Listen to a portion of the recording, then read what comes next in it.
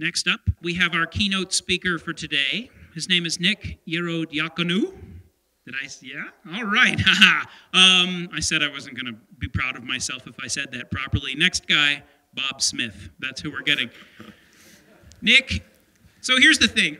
I've keynoted a few conferences, and when I go there, I make these demands. I'm like, I need just a bowl of blue M&Ms, and I need a massage beforehand, and if I see any people wearing green, I'm not going on stage. I am the biggest prima donna you cannot believe. Nick got here, he's so nice. He came all the way from England. He shook hands, he's made nice with everyone.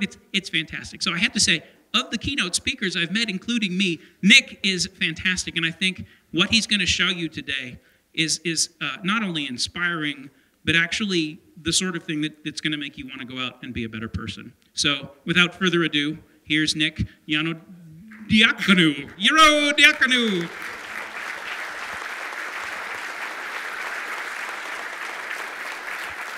Thanks a lot for that, Aidan. Can you hear me? Is that coming across? Yeah, well done on the name. He only had to practice that about 100 times before he came up here, but he's a quick learner because it took me a few years to get it right. It's an English name I haven't heard before. Well, it's Greek Cypriot, so I wear many hats, as you'll see. I'd just like to thank SketchUp and Trimble for having me here today. It was definitely an unexpected honor to be invited along to talk, and I'm really looking forward to finding out what all the amazing things people are doing with SketchUp over the next few days are. So my name is Nick Ierodiaconou, as you've just heard, and I'm an architect, but I'm also a web designer, and I dabble in furniture design from time to time, and over the last few years, I've been involved in co-founding a number of web platforms and an internet startup. And I do all this whilst working for one organization, and that organization is called 00. So I've been invited here today to talk to you a little bit about what we do, because we're quite an unusual practice, particularly for a practice that grew out of architecture and the built environment. And so I'm going to show you some examples of our work today, and I'm going to talk about how we came to collaborate with SketchUp. And then in closing, I'm going to go really big picture and get very serious, and I'm going to try and sort of present a sort of broader image of what I think design is really about, what the big remit of design is in the world. So who are 00? Well, we're a strategic design practice based in London, and we work across sectors to deliver socially sustainable platforms, projects, and places. And this is us. There's 19 people. We're a multidisciplinary team of architects, designers, urbanists, social policy researchers, technologists, and we've even got a developmental psychologist amongst us. And we work with a whole range of other collaborators from different disciplines on different kinds of projects. Now, we're a limited company, we're a for-profit company, but we are also a non-hierarchical organization. So we believe that no individual or subset of individuals should disproportionately profit from the outputs of the collective. So the way we run our company is we've taken our governance and our equity, which would typically be the same thing represented by the same shares, and we've split them all up. And what we've done is we've put our equity in trust. We've locked it away so it's non-transferable. So effectively, the equity shareholders of the company can't draw dividends on assets or sell specific assets created by the collective. All of that is controlled by the voting share. And what we do is we distribute voting shares to all the members of 00. And we do that on a model of accrual. So over a period of time, everyone acquires voting shares from the first day that they become a member to a point in time where they reach a level which is the same as everybody else. And the only thing that changes here is the amount of years of experience that people bring into the company and the amount of years they've actually already invested into it. But ultimately, it ends up in a position where everybody has a kind of equal say in how assets are generated and how the work is carried out and what's distributed.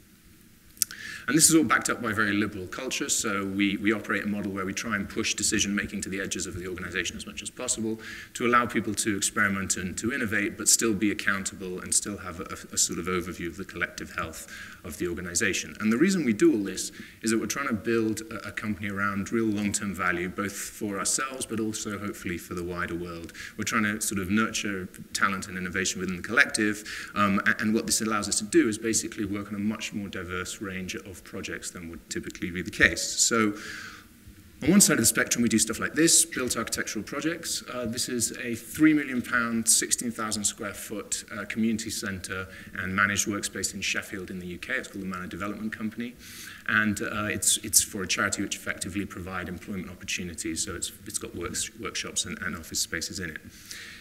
At the other end of the spectrum, we do things like this, so research, publication work. This was a piece we did in 2012. It looks at the effects of the mass house building market in the UK, and it makes proposals for how to empower more self-builders and how to put more land into community ownership through what's called community land trusts. But we even do web projects. So this is a project called the Civic Crowd. It's kind of like a local community Kickstarter. So it allows you to post up a project that you're working on in your neighborhood and then get crowdfunding donations and volunteers to come in and support you and effectively capture all that activity to evidence your impact and hopefully get more support from councils or other sorts of backers. And this was done with the support of a non-governmental organization and a housing association, interestingly. So as you can see, we do a kind of range of different kinds of work, and we work with a range of different clients. But we also do something which I think is really unusual for a practice that came out of architecture, because every so often we incubate and we spin out a new subsidiary business. And this is one example. This is called the Impact Hub Westminster. And it's a big shared workspace, about 12,000 square feet, right in the centre of London, just around the corner from Trafalgar Square in Piccadilly. And it's one of a network of 56 hubs around the world, and their sort of aim is to provide affordable workspace and networking opportunities for young businesses, particularly social enterprises, businesses with a sort of social vision. And actually, this is something we helped develop. We didn't just do the fit out on this, but we also did the business planning, and we were involved in the early operational side. So we actually hold a stake in this business. We developed it alongside a local council, Westminster City Council. And it's also where we base ourselves. So this is actually the office. And about a year ago, almost exactly a year ago actually, in April 2013, I was sat at my desk just here, and I got an email. I got an email from Chris Cronin, who's, I believe he's somewhere in the room here. Chris works on business development for SketchUp and Trimble in Europe, and he contacted us because he wanted to discuss a potential collaboration and Maker Fair later that year in New York, and it was about a project that he'd seen. So what I'd like to do now is basically tell you the story of that collaboration. Specifically, I'd like to tell you about 3 projects which fit into the story, and explain how it is we came to work on with SketchUp and what it is we actually did. So the first of those projects, and the thing that actually prompted Chris to contact me in the first place, was this. It's called WikiHouse. WikiHouse is an open source construction system. And it began back in 2011 when 00 were invited to an international design festival called the Gwangju Design Biennale in South Korea.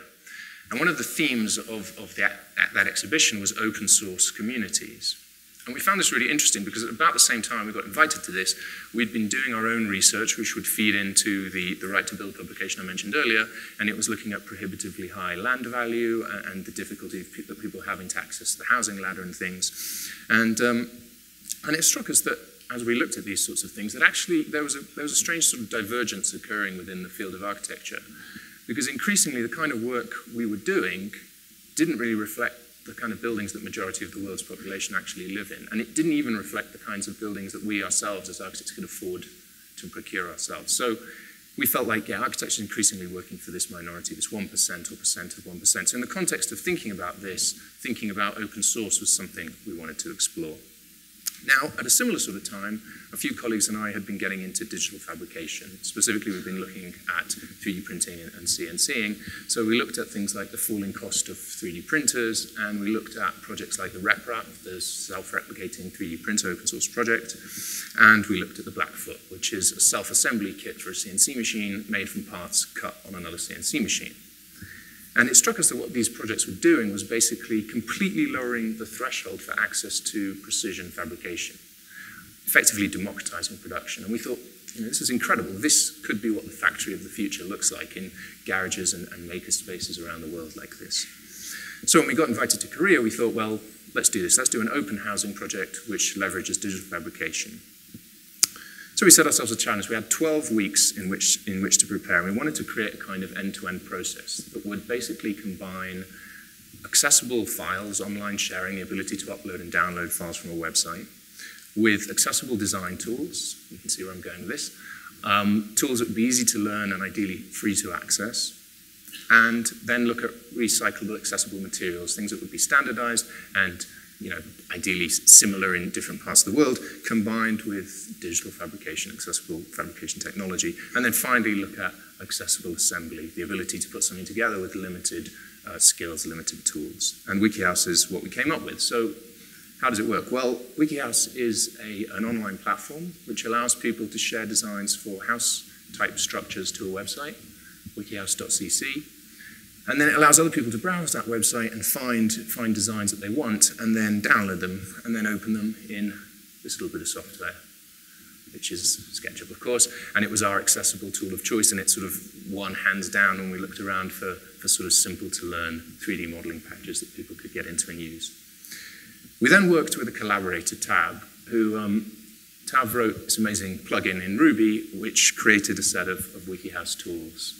And what those tools allow you to do, as well as upload and download designs from the WikiHouse website, like this, is they provide a button that's Make This House button. And what that button effectively does is it takes the compiled 3D model and it attempts to project all the parts into 2D and then lay them out so that you end up with all the components on standard rectangular sheets like this, and you get something that looks very similar to this. And what those represent is effectively sheets of standard materials like plywood. So you then take those vector drawings, you feed them into CAM software to control a CNC machine, and with a bit of post-production, you end up with this puzzle of parts. You lay those puzzle parts out on the ground, and you form effectively a kind of portal frame. And this all goes together without any power tools because it uses just some simple wedges and malleting, and the mallets themselves actually come cut out of the sheet of ply, so everything comes in a set. And you then hoist up the portal frames and you connect them all together with these sort of lateral members, and you end up with a sort of building skeleton in whatever design you've started with or tweaked, and you then overclad that with sheets of ply which are slotted back and screwed back to the subframe, and you end up with a kind of basic house shell, and that's then ready for things like glazing and insulation within the cavities and services like plumbing and electrics and so on, and finally some weatherproofing, and hopefully you've ended up with a sort of rudimentary kind of house. Now, what that actually looks like in practice before the cladding and the services and things is something like this. So the structure on your left there is actually the structure that Chris saw when he came in to visit us at the hub, and it's one of the first prototype wiki houses we put together. It's currently used there as a kind of meeting house, meeting room, sorry. And on the right we have a prototype that we put together for Milan Design Week in Italy. But prototype structures like this have actually been built all over the world. And what we find time and time again with this is that it's an incredibly kind of social process. It's really fun putting together a wiki house. So people come together who've never done this before, and they figure it out in teams, and they end up putting up one of these things in a relatively short space of time. And usually they could then do it repeatably without any additional guidance beyond the first build. And what is also interesting about this is every time one of these gets built, we're learning something new about material tolerances, local climatic conditions, and how these kind of structures behave structurally in response to stresses and strains and things. And so, in a sense, the system is being improved every time one of these gets built.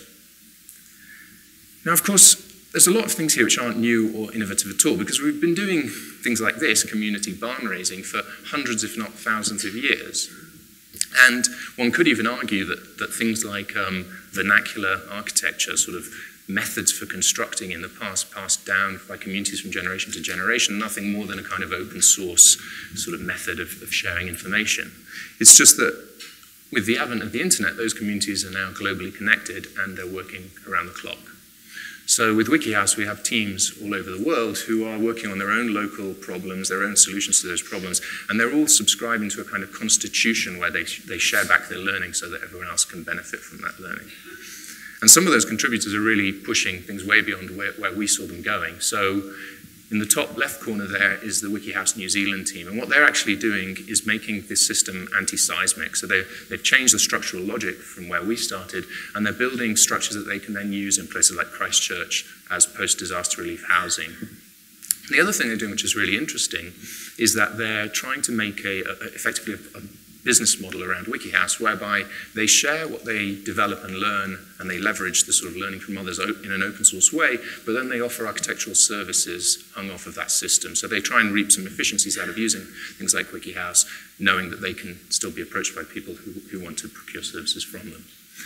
Eric Schimmelfennig, who's just sat down here in the front row, has been doing some really amazing stuff with WikiHouse. He only has been familiar with the system for, I think it's less than a year, a few months now really, since October. And he's basically taken our modeling standards in SketchUp, he's really improved them, he's a much better modeler than I am, so what he's doing is things like screencasts shared to YouTube about the best ways to do this. But he's also working with Vectric, who make CAMsoft CNC software, and their collaboration is what has resulted in this structure here. Effectively, they're working on plugins for their software, specially designed to solve some of the problems around tolerances and things when you try and put one of these things together. So you should be able to get to an end-to-end process where you go from a design to a finished buildable structure. On the right here, we've got a project called Foundhouse, which actually started just down the road in Denver, in the University of Colorado, by two students, Patrick Bester and Lacey Williams. And what they've done is, I think, probably the first actual habitable WikiHouse structure. And this was built to house students in temporary accommodation out in Utah for a project that they were doing out there to do a sort of design build exercise. And they were actually staying in there, and it was a pretty nice place to stay. Of course, this is all just the beginning, because there's a whole load of house-related systems which one can imagine developing out and sharing in the open. So we've been working on wiki windows, which are basically similar logic to WikiHouse. They're just laminated layers of plywood designed to take weatherproofing and also units of double or triple glazing. And one can kind of see where all this is going, particularly, I think, when we see what some of the amazing stuff that SketchUp Warehouse is doing at the minute, for example.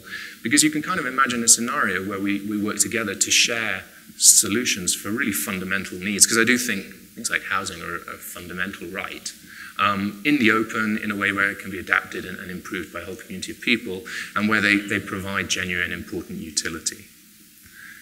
Now, of course, sharing designs isn't the only thing required here to sort of enable this kind of vision. There's also the fabrication itself, amongst other things. And whilst working on WikiHouse, we realized that whilst the narrative worked and we had the various components in place and we were quite pleased with the process, in actual fact, not everyone obviously has access to CNC technology, and we realized that in some cases it's actually not that easy to find a CNCer, which brings me on to the next project that I'd like to talk about. It's called FabHub. So this is FabHub. It's a website. It's an online directory of digital fabrication service providers around the world. And we launched this early last year, in early 2013.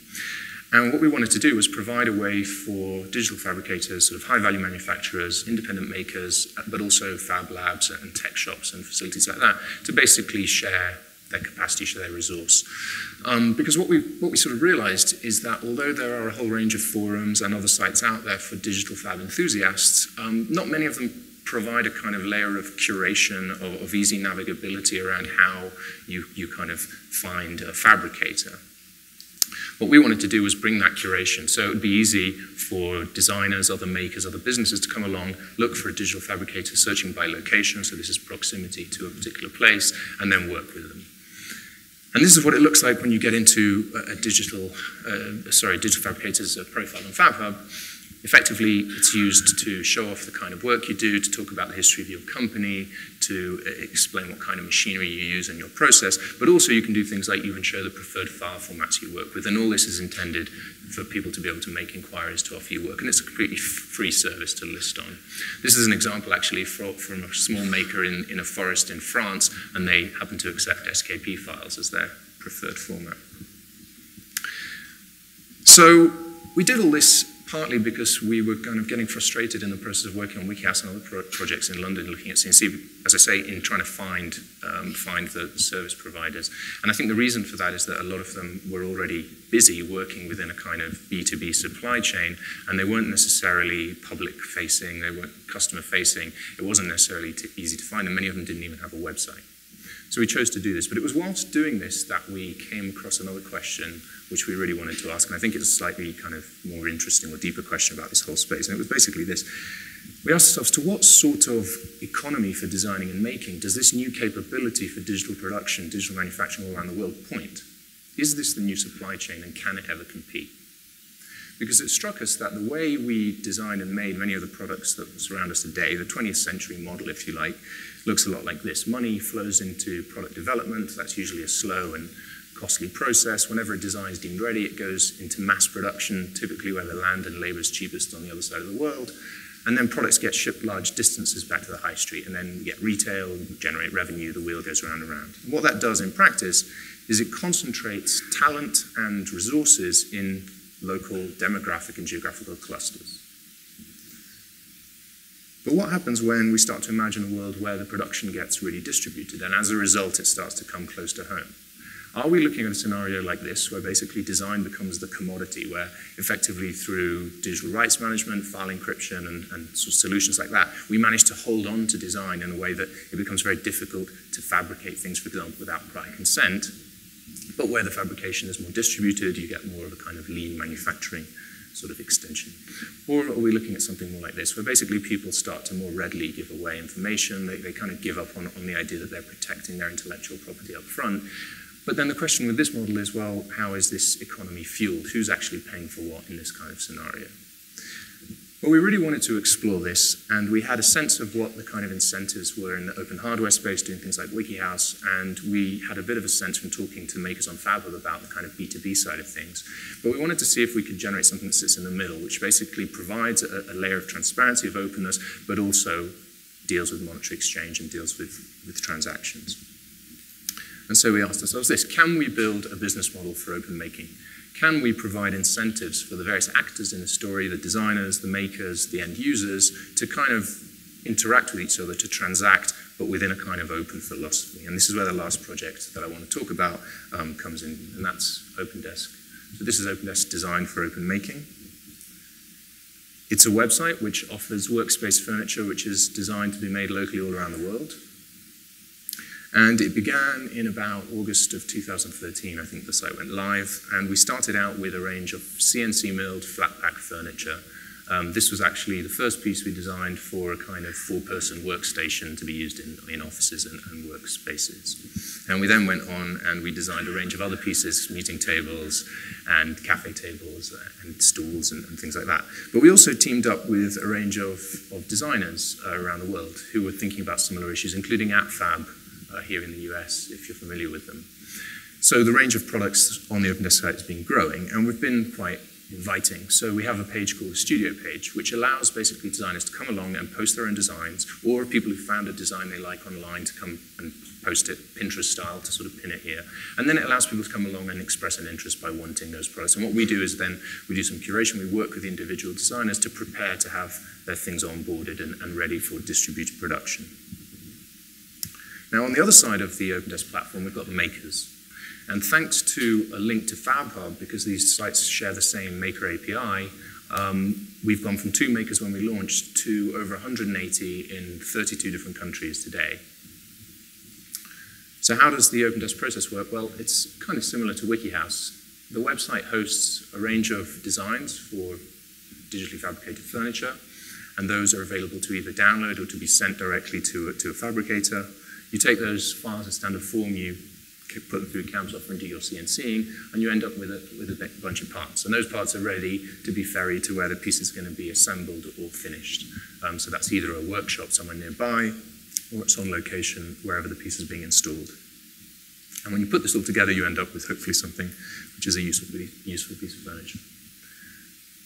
Now, for every design on OpenDesk, you've got 2 choices typically. You can either download it to make it yourself, and this is offered at the designer's discretion and under license terms that the designer chooses. So, for example, they could choose a Creative Commons non-commercial license. But basically, if you choose to do all the work yourself, you can have the data for free. Or you choose to get it made through a local maker. And depending on how mature the maker community is wherever you're located, what that means is either that we offer you a route to basically buy it now directly from one of those makers, or we put you into a kind of marketplace environment, which we're working on right now, which would allow you to have a kind of mediated communication, agree prices, delivery dates, and so on, and basically do some of that work yourself. Now, in places where you can just go straight in and get yourself an OpenDesk, what you do is you first choose your delivery address. It's kind of the reverse of the normal process in a way of checking out for a product. You first say where you are because it's all about local making. You then choose the form that you want the product in, because by virtue of being digitally fabricated, you can kind of stop that previous process I was talking about at any point. So you could choose to just have the pieces sewn straight off the mill, ready to completely DIY yourself, or you could get the maker involved in various degrees of finishing. You choose how many you want, and you choose your material. And what's interesting there is that because the process is by and large similar as long as you're accounting for things like material thickness and tolerances. Different makers in different areas can offer different materials. So we actually do get, when you look at what people are offering around the world, it does vary to some extent, but things like plywood are pretty standard. And then you get presented with your makers and your price, and you can kind of check out. Now, what's really important about this is that when you choose to do this, what you're actually committing to is to pay the maker for the fabrication, and that includes their materials and their labor, of course, and their machining. But you're also committing at that point to pay the designer a royalty for use of their design, and it's a royalty of the designer's choosing again. And then you're choosing to pay the platform a transaction fee, and that goes towards managing financial transactions, but it also goes towards helping manage your specific order, and then obviously to ongoing development. And that gives you a final price. And all of this is communicated transparently to you. But the most important thing is that the designers and the makers are free to basically compete on their own terms and at their own price point. Now, whilst this distributed production goes on, we allow DIYers and makers to basically post photos of what they're doing onto what we call the workshop, the OpenDesk workshop. Because one of the things that we're really interested here is this idea that when it comes to getting involved to whatever degree in the making of your product, whether it's choosing a maker, choosing materials, doing it all yourself, effectively your willingness to engage with this whole process, your willingness to even buy the products in the first place is completely changed by your proximity to the kind of social process that makes these things. In a sense, you come to love them more the more you're involved in the making and the more you can see who is involved in the making. So every time you download or order an OpenDesk product, you get a set of instructions on how to put it together, and they come with this QR code. And what that does is it basically links to a long, secure URL, which is particular to that one product, and it allows people to post photos and videos of them making these things into a stream, which is then publicly shareable. And it even shows you the location where each of these steps is taking place. So you can actually see your product being made up over time, and then that story can be shared. And the point about this is it's trying to say that although the processes are digital at heart, there is still this human touch involved. It's a bit like WikiHouse sort of with barn raising. This is kind of like cottage industries gone 21st century, gone kind of hyperlocal. Now through this process, we're actually able to already fulfill orders for customers in the real world. So we have customers like DigitalOcean in New York who have a bunch of OpenDesk furniture in their offices, Mint Digital in London, Beav and Greenpeace, and a range of other creative agencies and startups and companies. And every one of these orders is being fulfilled by a small independent microfactory like this, and typically the products are being delivered just a few miles from where the end user is.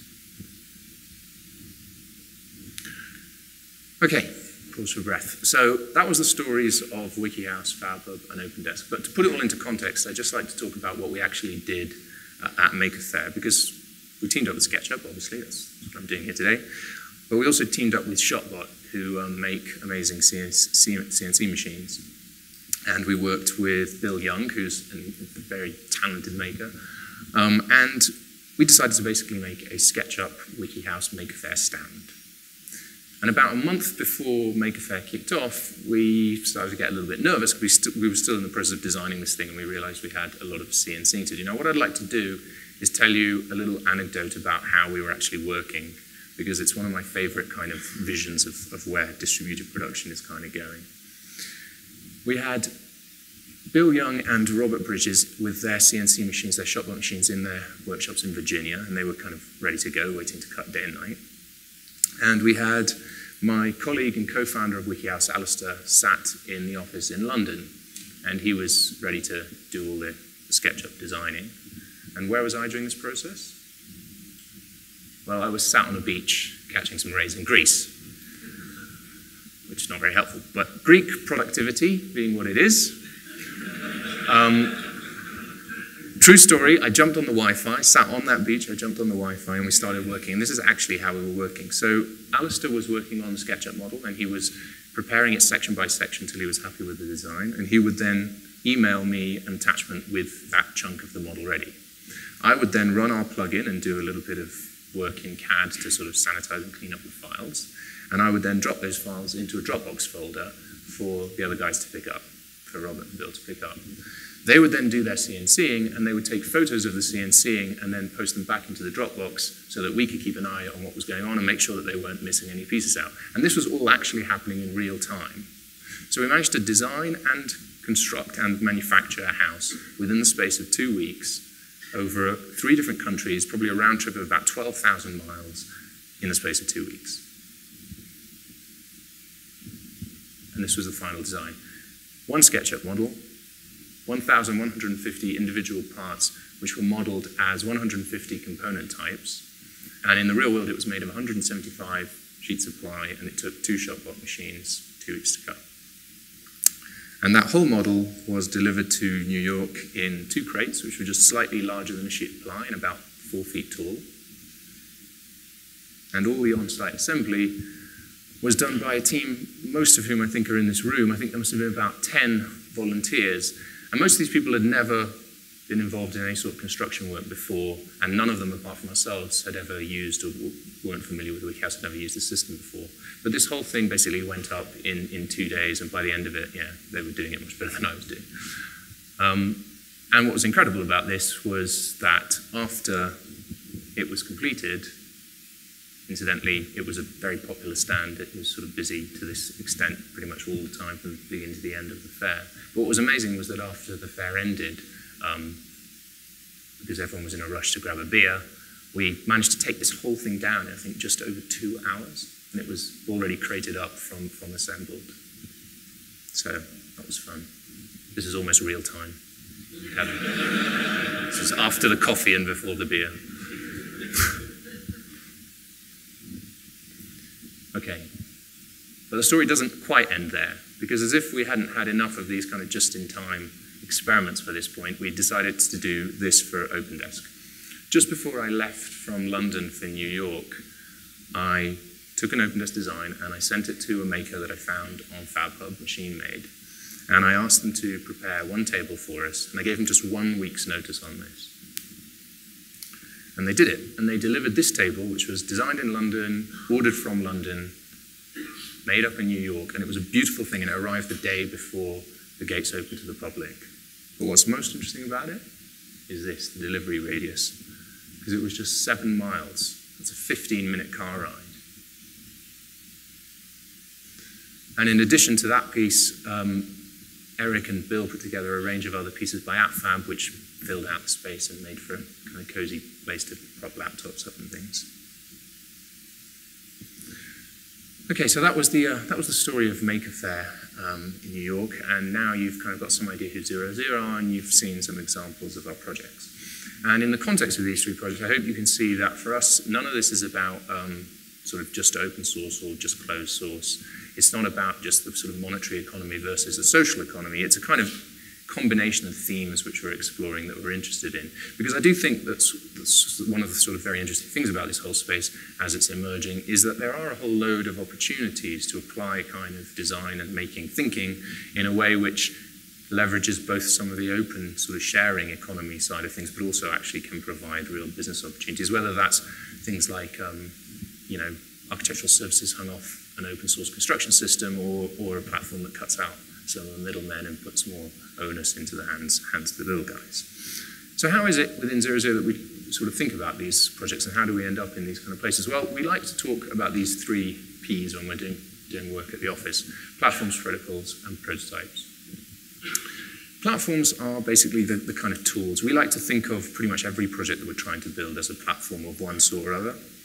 It's about basically building capabilities, and it affects the way we actually interact. So when we think about things like what Google and GitHub do for online collaboration, but equally obviously what SketchUp are doing for design, we start to see things which are kind of tools, but effectively rely on the input of their end users to create the real ecosystem. And in that regard, I think of them all as platforms. Protocols are basically the cultural and sort of behavioral norms which define the way we interact. And in a sense, if the platform is the kind of what we're building, the kind of protocols are the why. What are the sort of outcomes we're trying to behaviorally deliver on, and what is it that we want to do in order to hold ourselves accountable to those outcomes? And then prototypes, are obviously a way to develop which assumes you're going to get it wrong the first time, which assumes you're going to change and iterate as you go along, and they're kind of the fastest way to learn. Okay, so that's all well and good, but what's our ultimate aim? What's the outcome we're trying to get to? Well, to a large extent, it has to do with the role we perceive that design plays in the world in general. And it's all about trying to do things which we think deliver some bigger purpose. So obviously we're interested in ideas, we're interested in things that are innovative and new, but we're also interested in the reason for actually taking these things on and trying to deliver them. And for a bit of steer on this, I'm going to turn to the words of a great man who's a kind of hero of sorts, although he's not your typical designer's hero, because he's the father of management consultancies, typically I think considered. It's this man, Peter Drucker. Peter Drucker had this amazing ability, he's no longer with us sadly, had this amazing ability to preempt things that would be changing in the world of business, in the world of management, to sort of see new trends emerging. And he was very interested in innovation, and he would sort of provide a lot of guidance on how businesses should prepare for disruptive innovation affecting them, but also how they should build the right culture internally to deliver on innovation. And he used to say that culture eats strategy for breakfast. And he wrote things like this: innovation is the specific instrument of entrepreneurship, the act that endows resources with a new capacity to create wealth. So he really understood the need for businesses to remain innovative, to be responsive, for the enterprise to be responsive to change. But he also shared a lot of guidance on the kind of moral and ethical position of the individual and the corporate within society. And as early as 1939, he wrote this. So just after the Great Depression, effectively, he came in and reminded us that two opposing economic worldviews both fail to deliver equality. So on the one hand, we can't assume that human incentives are just flattened to be sort of nullified to just be the same thing. It simply doesn't work. But on the flip side, we have to remind ourselves that wealth generation doesn't necessarily lead to sort of common good. Well, okay, that was quite a while ago. We've definitely made progress since then.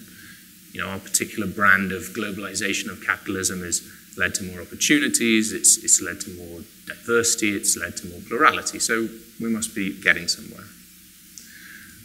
Well, yes and no, because exactly 60 years after writing that previous piece about the end of economic man, Peter Drucker came back and reminded us that the commons don't just look after themselves.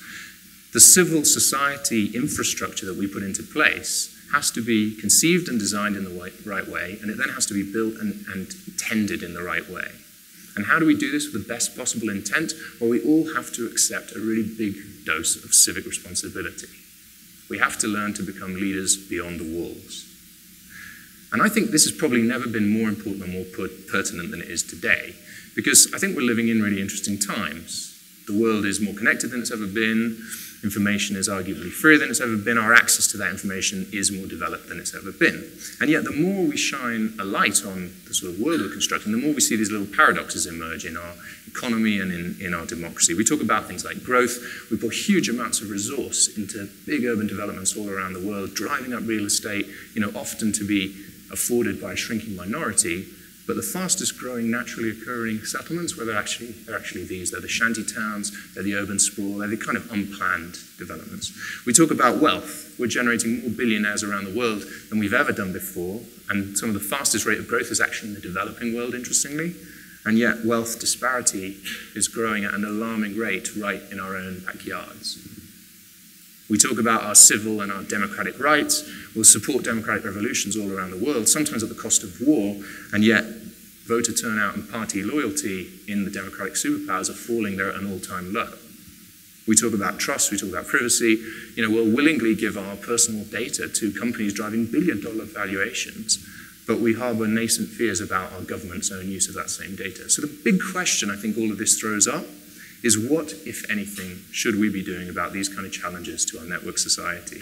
Do we just leave it to the economists to mull over? Do we just rely on our technology and our science? Or do we let these guys worry about it? Well, as a designer, this is a question I ask myself a lot. And I basically come around to ask myself, what's my responsibility in all this? What is my remit? What is the remit of design? And I hear some people say, well, this has nothing to do with you. And they might be right. I mean, it's not what we typically get paid for as architects and designers necessarily. Maybe we should just leave it to the economists, leave it to the scientists, leave it to the politicians. But at 00, this is exactly why we get up in the mornings. Because the thing is, I do believe that what we're experiencing is a kind of structural issue. By virtue of the sorts of technologies that we're experiencing, we're suddenly thrown into a world where the same things that enable public protest, that allow for us to basically trade on the open markets, for us to share information openly on the internet, those same things are increasing to a rate of change which we can barely assimilate anymore. And they're bringing a kind of transparency to our lives, which I think feels frightening, because we're able to see change, we're able to see things boiling over almost faster than we can act. On the flip side, we've probably never been better placed to impact positively on the world, because we can suddenly deploy ideas and products at almost the click of a mouse.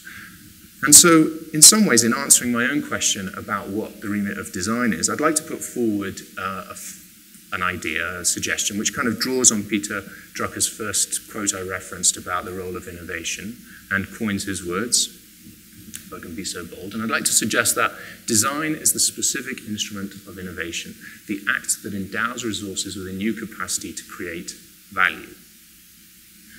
Because behind every great innovation, I think there's a really healthy dose of design thinking. And behind, for wealth creation, there is value creation. And the thing is, disruption isn't just something that happens to businesses. It isn't just part of the economic cycle. It's actually something that has to do deeply with civic responsibility. Because the most disruptive, I think, innovations of the past have been the ones that have lowered thresholds, that have provided new affordances, that have changed the way we, as a society, actually interact and engage with each other. And when you think about it, this is something that brands really do well. All of our everyday interactions, our desires, the way we work with everyday tools, the things we wear, the things we choose to buy, they're all steered in some way or other by a deeper understanding of how we behave and what design value really is about. But if brands can do this so well, then why not our institutions and our leaders? And so I believe it's really the role of every designer to kind of do battle with some of the bigger forces that are out there in the world and to really think about them when they do their work. Because the thing is, we're kind of beholden to them whether we realize it or not. But rather than just sit back and wait to see whether these externalities affect us in certain ways that mean we sink or we float, why don't we preempt these things, and why don't we start to act more proactively in a way that means we're building new things that are fun and exciting, but at the same time we're trying to drive civic value. Because the thing is, I think you guys, all the people who are using platforms like SketchUp to create tangible physical things, to make new affordances, to build things that other people potentially never imagined, I think you guys are the ones who actually wield the real power. You guys are the ones who have the real capabilities to take something as simple as a software tool and create a whole range of different outputs that can have different kinds of behavioral effects. Taken hand in hand with a sort of civic leadership that Peter Drucker is calling for, I do believe that design is the ultimate tool in service of civic responsibility, particularly when we design for disruption. Thank you very much.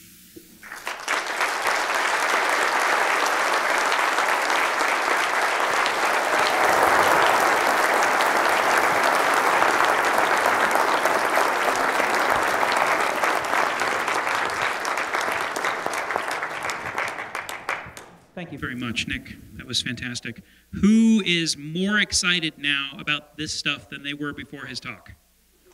Absolutely. It's interesting because when we said how many of you are makers in the room, not that many people put up their hands, right? And then when we say, I'm just going to do it, how many of you are architects? Right. Isn't it kind of weird that there's this disconnect between the making of things and the designing of things? There used to be a bigger connection between these things in the past. I think what's really exciting about what Nick's doing is that there's starting to be a reconnect between the people who design the things and the people who make the things. We may actually get to a place where we have control over the world again. Thank you so much to our presenters. Thank you, everyone. We'll see you soon.